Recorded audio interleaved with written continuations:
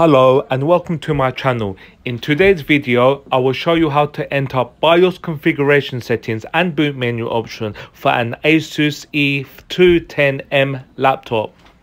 Right, I'm just waiting for Windows to restart. Of course, if your laptop is already switched off, then power on the laptop.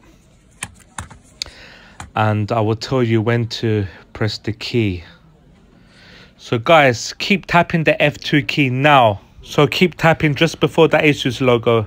Right, let me zoom in. This key, guys. So as you can see, this is how BIOS configuration settings look like. You've got options here.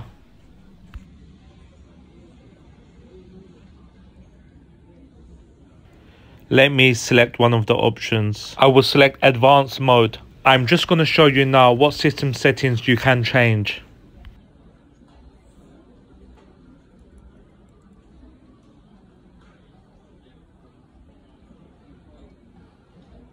Right, let me exit and I'm going to show you how to enter boot menu option.